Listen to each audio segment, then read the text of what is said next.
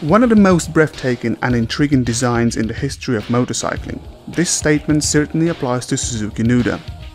Nuda was Suzuki's showcase aiming to engender as much wow factor as any Japanese manufacturer could possibly hope for in mid-80s. We can all agree that Nuda's appearance was, and quite frankly still is, an artistic knockout. Extremely sleek bodywork can't be mistaken with any other bike. Previous concept venture from Hamamatsu known as Falcoristico was taken somewhat semi-serious due to alleged fake engine. Story goes that alluring Square 4 was just a polymer mock-up. None of that in the Nuda. Even more striking than its captivating presence was its fully operational construction. Yes, you heard right, this incredible machine was actually built not just to look pretty, but to ride.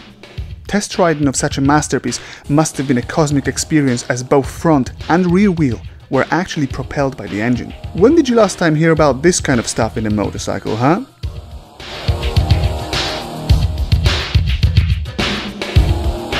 Just to make it even more spicy, Suzuki decided to create simply bewildering hub and linkage steering system. Then was the single-sided swing arm, which, let's be honest, looks great on any motorcycle. And Nuda has two of those.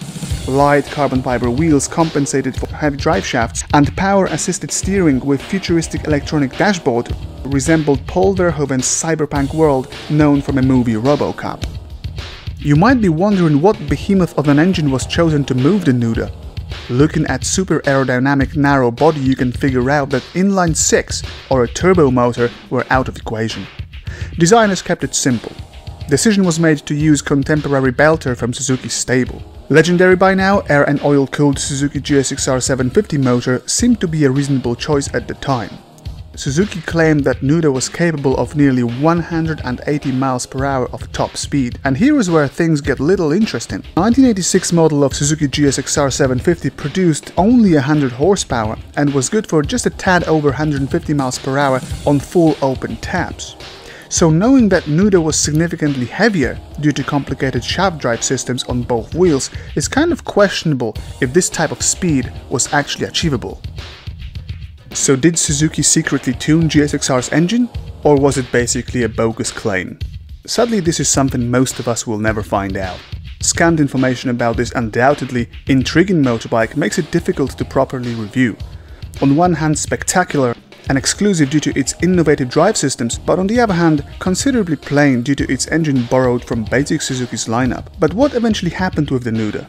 Sadly, this incredible machine never made its way to official production. Was it because the bike was so much ahead of its time?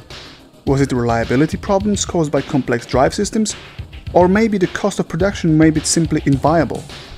Either way, Suzuki Nuda must have influenced cycle world in some respect, as its technological solutions and design elements were seen years later on other brands' creations.